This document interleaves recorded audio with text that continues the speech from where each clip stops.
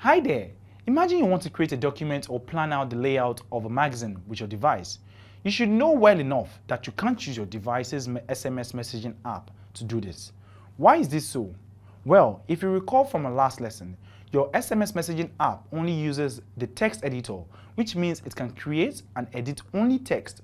On the other hand, more advanced packages like Microsoft Word, OpenOffice, etc. are very good for creating documents and carrying out sophisticated designs. The major difference between a text editor and word processor is that word processors have special features that are used to beautify text. They have varieties of colors and other icons, while the text editors can only accept text with little features such as changing of fonts, colors, sizes, etc.